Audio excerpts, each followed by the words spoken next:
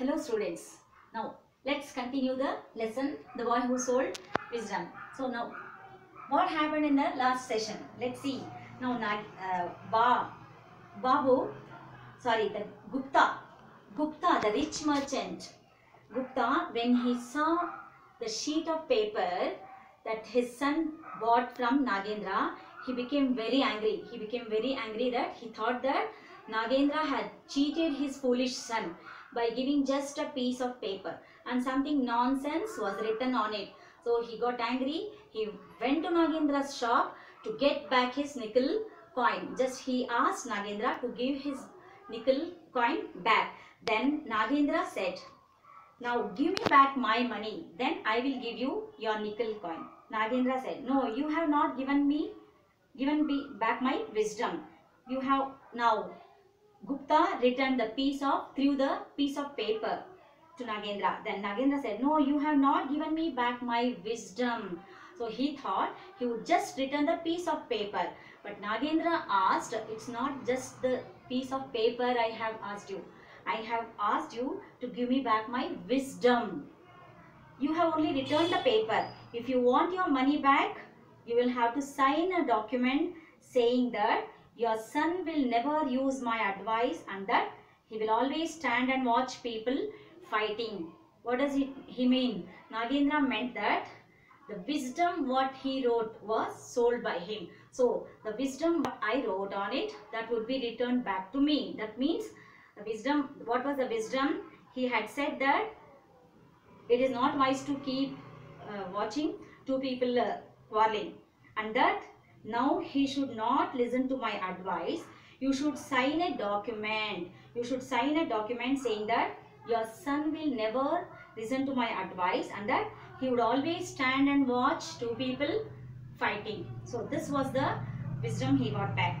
Now the passers-by supported Nagendra and every people there, they supported Nagendra. So Gupta readily signed the document and took his money back.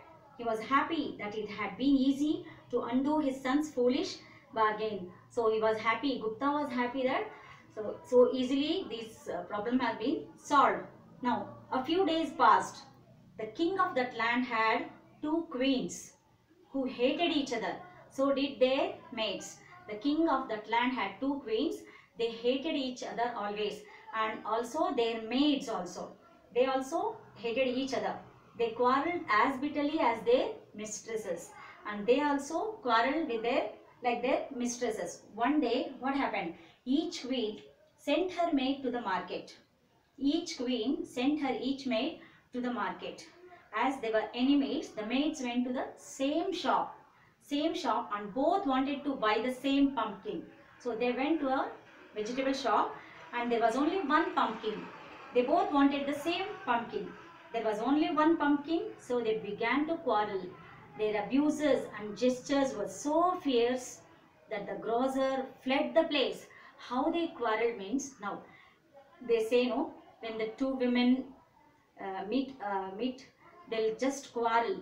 So there was only for the same pumpkin, they began to quarrel. Their abuses and gestures were so fierce, they were verbal attacks, and the grocer fled the place. So he could not control their fighting and he also left the place. Babu, who happened to be nearby, then Babu was just passing by there, remembered his father's contract with Nagendra. What was the contract he signed? He had signed, Gupta had signed, he has to watch. He should not listen to Nagendra's advice and he has to watch two people fighting. So as per that agreement, Nagendra went there to watch the quarrel. Now Babu went there to watch the quarrel. The maids fought, tore each other's hair and came to blows, and they were just blowing one after the other. One of the maids noticed the merchant's son and said, "You be my witness. She struck me." Now she had struck me. Look at that. I have not struck her. She had struck me. Now you be the witness. Each of them. The other maid cried, "You have seen with your own eyes who struck whom. You are my witness." Now each of the maids wanted him to be her witness. Now Let's see what happens next. Now, these are the difficult words and meanings that we came across in this lesson so far. Errands, a short journey to get something for somebody. Wares, goods or items sold. Hawking, offering goods for sale by shouting. Furious, angry. Stormed, rush in very fast. Fierce, aggressiveness. So note down all these difficult words. We'll continue in the next class. Thank you.